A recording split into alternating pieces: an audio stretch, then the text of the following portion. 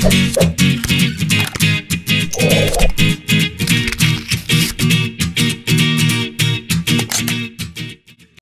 what is going on, dammers? My name is Mehul and welcome to your day 2 of making CodeDam. And in this video, I'm going to show you what the community has provided me for day 2 and what I have done for the CodeDam as a platform. So let's get into it. So if we take a look at day 2, we do not have any pull requests from you guys, which is sad. And for the issues, you can see that I have opened a couple of them today, so you might want to take a look into it. And basically, if we take a look inside the commits, what we have for today is I worked on some middlewares and types in TypeScript.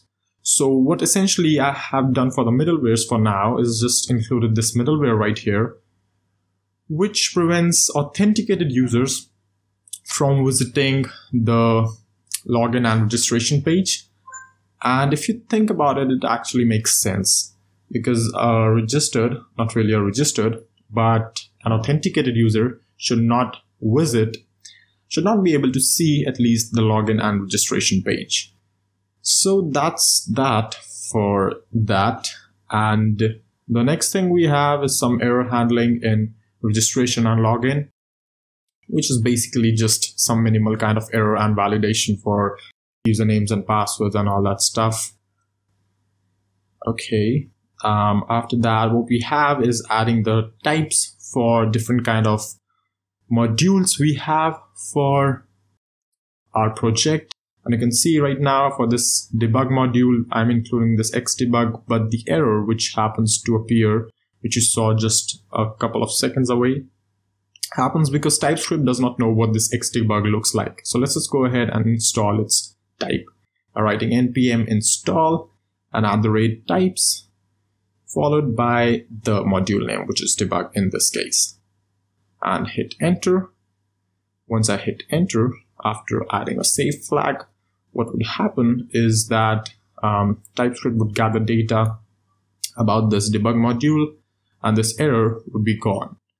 So there you go. We can see now the error, the warning is gone, and TypeScript now is aware of the types which this debug module contains, its properties, methods, and all that stuff. So that's that. And then what we have is just some merges and fixing some TypeScript issues as well, which finally makes me like TypeScript again. Now, we have fixed the TypeScript thing with the tsconfig file, which contains the target as ES8 because, hey, it's running on server, so we do not need to worry a lot about that. And basically, yeah, that's it. Majorly for this one, just try to contribute on the issues. I would highly recommend you to, if you are trying to get into open source, this is the easiest way I can think of as of now. It's just an easy project you can contribute to. The issues I'm opening are not too, difficult to handle. So yeah, that's it for this day 2. And I'll see you then real quick in day 3.